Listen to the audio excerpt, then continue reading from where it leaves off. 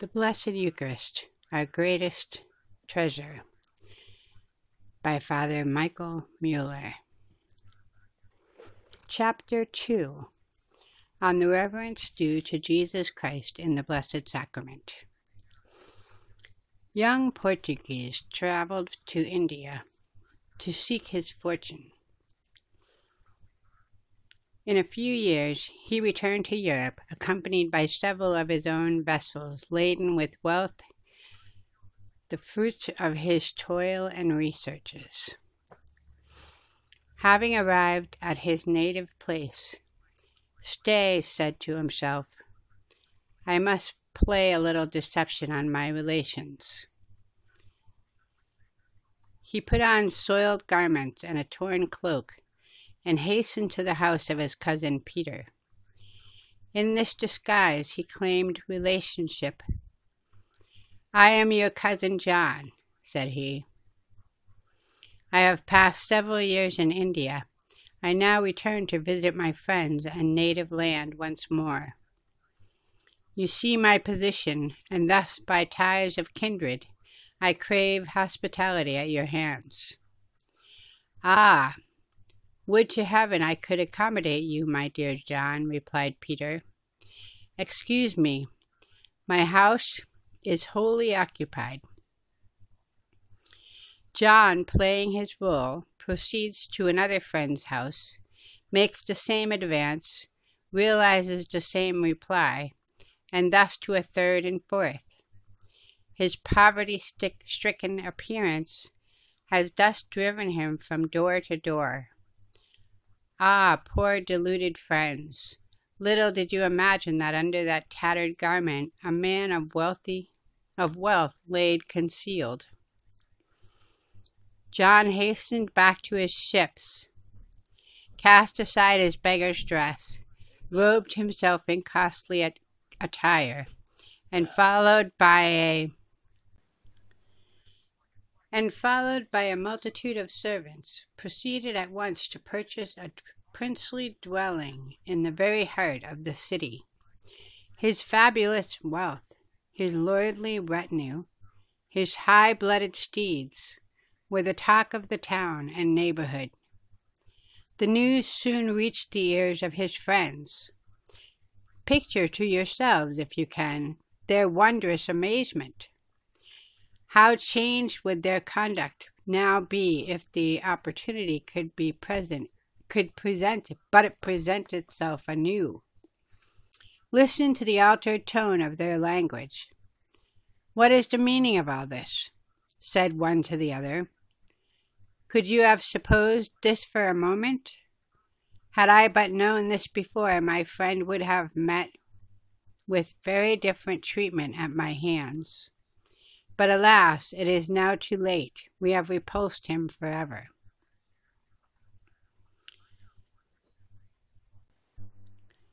The foregoing story serves as an illustration of what takes place between Christians and their Lord. This man went to his friends as a beggar, attired in poor tattered garments, disguising thus his affluence and power. In the holy sacrifice of the Mass, does not our blessed Lord act in the same manner? Does he, while silently remaining enclosed in our tabernacles, by day and by night, display his heavenly glory and brightness? No, but he there remains, as it were, in a poor, miserable dress, under the humble appearance of bread. This stranger came to his friends a second time in rich and royal attire, escorted by numerous attendants. Jesus Christ will come again at the end of the world, enthroned on the clouds of heaven, in great power and majesty. Myriads of angels and blessed spirits will surround him on every side, for wealth, glory, and power are his. To whom can we compare those unkind friends of our narrative? Unfortunately, to a very great number of Christians of the present day. How is that, you will ask me perhaps? because as they paid little or no attention to their relative in his poverty, so in the same manner a great many Christians pay little or no reverence to Jesus Christ when humbly concealed in the sacrament of his love. After this conduct of Christians, let us not be astonished if we hear of infidels or heretics treading our Lord with irreverence in the Holy Eucharist. Once a Jewess pushed her temerity and hardiness so far as to receive Holy Communion with the Christians. Her audacity was immediately detected, although when she had received the sacred host, she bowed down most profoundly, covering her face with her hands, as though wrapped in the purest devotion. Well, you will say, how did she betray herself? Those who were near her noticed that she was keeping the sacred host in her mouth and treating it with irreverence. She acted thus in order to ridicule and dishonor Jesus Christ, the God of the Christians. The observers of this conduct concluded that she must be either a sorceress or, as it really was the case, an unbelieving Jewess. In what does her conduct differ from that of many people of our day? Do we not see men who hardly bow their head, much less bend their knee, when passing before the most august sacrament? Women enter the church who by their dress and thoughtlessness cannot claim any high prerogative in the immodesty of their sex. Men even grant full liberty to their wanton gaze, heedless of the penetrating eye of their God, who fills that temple, and whose sight has already pierced their souls. When at processions intended to honor the Blessed Sacrament, I see such behavior, I must conclude that this is the result of the most complete indifference toward Jesus Christ, or a total forgetfulness of his presence. What then shall I call these persons? Jews? Shall I call them sorcerers? No, but I think I shall not be far astray in saying that they have not a lively faith. They may be Catholics, if you will, but certainly their faith is not practical. They do not realize that Jesus Christ is present in the tabernacle and in the remonstrance. They are deceived by their senses. In the remonstrance, or in the hands of the priest at Mass, they see nothing but the white host, and their thoughts penetrate no farther. But if they only reflected on what their faith teaches, that under that little host, Jesus Christ conceals his heavenly splendor and glory, how different would be their deportment? How different their thoughts and feelings? Would you know how they would act if their faith was real and lively? Go to the place of a king. Mark the silent expectation in that splendid apartment. What mean those movements so circumspect, that tread so noiseless, that voice so subdued? Ah, 'tis the royal antechamber. There a loud word is an impertinence. There unbecoming attire is a crime. But hark, even the stealthy conversation is hushed. Every eye is turned to one point. Each one assumes the most respectful attitude. The curtain is drawn, and the obsequious courtiers stand in the presence of their king. What an unpardonable breach of decorum would it not be for anyone to remain standing at a moment like this. Yes, to talk, to laugh, or to remain with head covered. Now, if such honor is paid to earthly princes, what reverence is not then due to him who is King of kings and Lord of lords? Saint John Chrysostom is indignant with us for even making the comparison, and it is with reason. For what is an emperor when compared to the King of heaven and earth? He is less than a blade of grass when compared to the whole universe. Whenever the Blessed Sacrament is exposed in the tabernacle, borne in procession or carried as viaticum to the sick, whenever the sacred host is raised at the consecration in the Mass, our infallible faith says to us, Ecce rex vester, behold your King. Behold your Redeemer, your Judge, your Creator, your God. If then, in the presence of the most blessed sacrament, I feel no devotion interiorly, and show no modesty exteriorly, what will you think of me?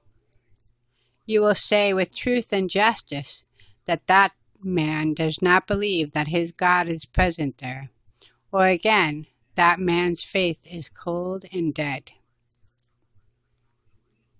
Who could believe that Jesus Christ is present in this sacrament and fail in reverence toward it? What reverence did not the Jews pay to the Ark of the Covenant? No one dared approach it. Yet 50,000 persons who through curiosity ventured to gaze thereat were struck dead as a punishment for their rash act. Yet what did the ark contain? A golden pot that had manna, and the rod of Aaron that had blossomed, and the tables of the covenant. But in the Holy Eucharist, faith tells us that God himself is present. He who made all things out of nothing, and could destroy them in a moment. He who, at the last day, will come on the clouds of heaven to judge the living and the dead. Only let Catholics believe this with a lively faith, and our churches will be filled with worshippers whose deportment will correspond to their belief. The modest attire, the guarded eye, the bended knee, the meekly folded hands, will bespeak of conviction of their hearts. Only let Catholics have a lively faith in this mystery, and Jesus Christ will seldom be left alone. At all hours his children will come to present themselves before him, as subjects before their prince, as sick men before their physician, as children before their father, in a word, as friends before their beloved friend. Only let a congregation be animated with the lively faith of this doctrine of our holy religion, and each mind will be filled with amazement, the spirit will be recollected, the soul moved to contrition, the affections inflamed, the eye melted to tears of tenderness, and the voice broken with sighs like those of the poor publican. O God, be merciful to me, a sinner. Or like unto that of St. Peter, Lord, retire from me, for I am a sinful man. Thus reverence is nothing more than a lively faith. The reality of the divine presence in the Blessed Sacrament is the true rule of our deportment before it. The Catholic has within himself the rule of decorum. He needs nothing else to teach him what is proper or improper in church, besides the dogma that assures him that he is in the presence of God. If, then, he be but a little recollected, he will be almost necessarily respectful. This, then, is the great means of preserving a reverent deportment, to remember who he is that is enclosed in the tabernacle, and what we are, that our divine Savior is in our midst, and that we are his creatures and subjects come to worship him. But although our faith is sufficient to teach us how we ought to behave before our Lord, yet because it is sometimes difficult to keep in mind the truths of the faith, and because examples are always more powerful than a bare precept, I will set before you some striking examples, which may serve to impress upon your mind the duty of reverence toward the Blessed Sacrament. First, I will propose the example of the angels. Saint Basil and Saint Chrysostom testify to having seen at the time of Mass many hosts of angels in human form, clothed with white garments and standing around the altar as soldiers stand before their king. But what was their attitude and deportment? Their heads were bowed, their faces covered, their hands crossed, and the whole body so profoundly inclined as to express the deepest sense of their own unworthiness to appear before the divine majesty. Oh, would we but think of this, the angels, those pure spirits, shrink before the infinite holiness of God, and we allow vain, worldly, and even sinful thoughts to insinuate themselves into our mind in his presence. The angels tremble before his greatness, and we fear not to talk and laugh in his presence. The angels, those princes of heaven, are all humility and modesty, and we, the dust of the earth, and miserable sinners, all impertinence and pride. The angels veil their faces before his splendor, and we do not even so much as cast down our eyes, but rudely stare and gaze around. The angels bow down to the earth, and we will not bend our knees. The angels, full of awe, fold their hands upon their breast, and we allow ourselves every freedom of attitude and movement.